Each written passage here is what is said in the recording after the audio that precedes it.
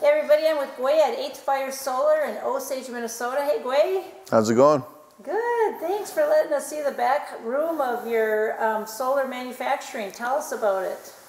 Yeah, so this is our Osage shop. We manufacture and install solar thermal panels here. We are an indigenous-led team, very small team, about 4 or 5 of us.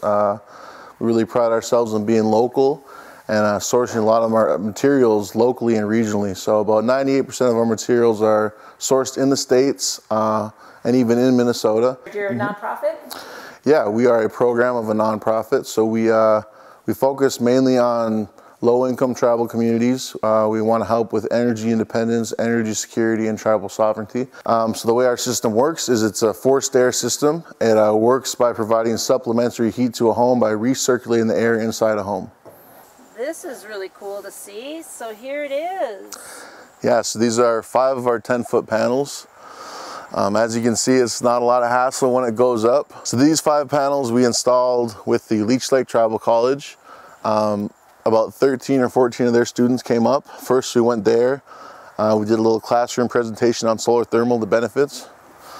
And then we brought them here and we worked side by side with our team and their students, and we installed the system in 2 days.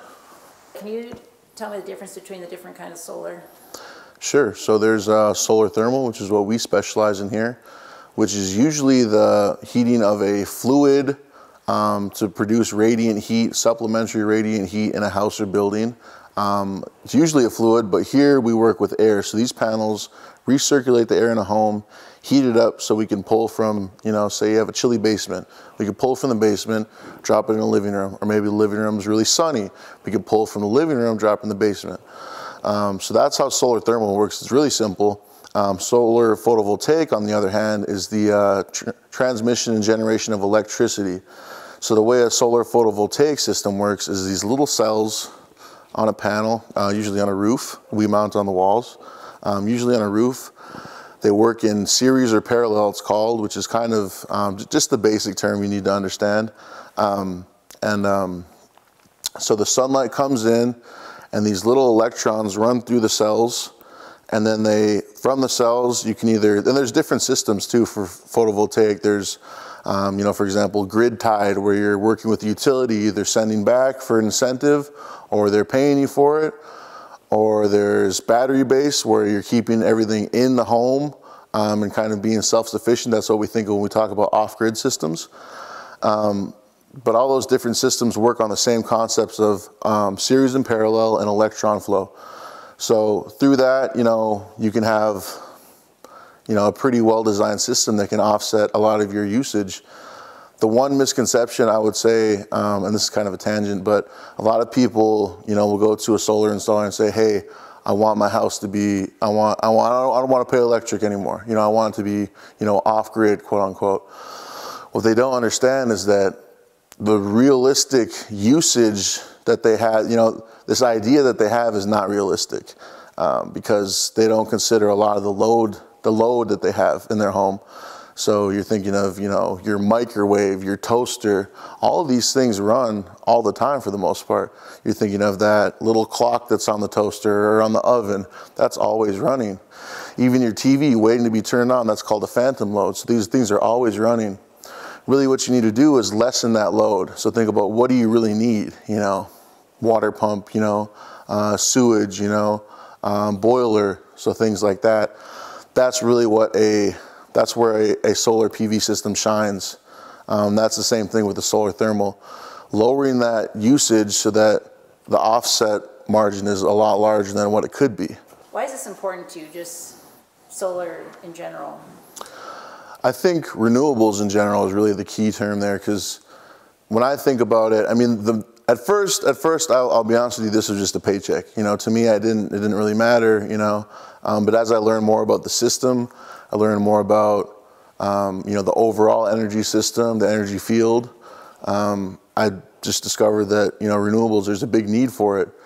And that's not to say that it's the cure-all, right? I think there's a lot of different things that we need to work on as a, you know, as a species even, to kind of better our environment and better our living.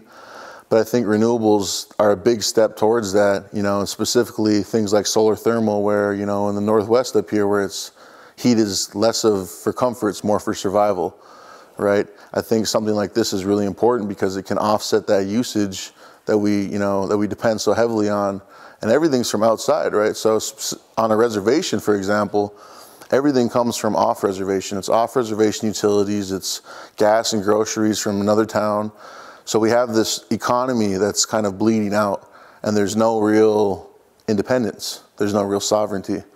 So for me, personally, as an Indigenous man, I look at these as a great way of kind of, upping that independence and that security and lessening that reliance on outside forces.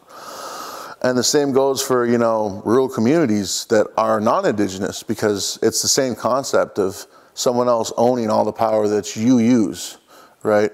So having something like this, or solar photovoltaic, or geothermal, that's you taking that power back and you owning that power, right? So that's less depending on someone else. So Eighth Fire Solar, that's one of our main goals, is workforce development and then retention, right? Because we can train people all we want. You can train people all day, but if you don't have that work for them to do, then what's the point, right? So that's one of our big pushes is getting into communities, tribal communities specifically, doing these trainings, and then having work for them to follow up with.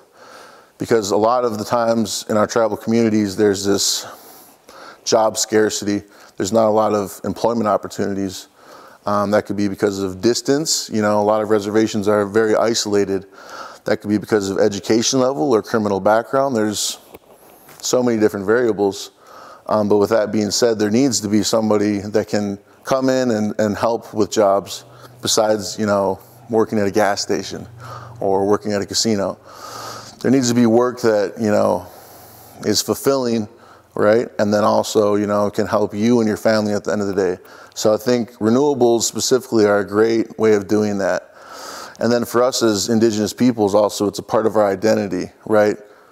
The land stewards, the people with the, in touch with our environment and in balance with that. So, renewables are the modern way of doing that, I think.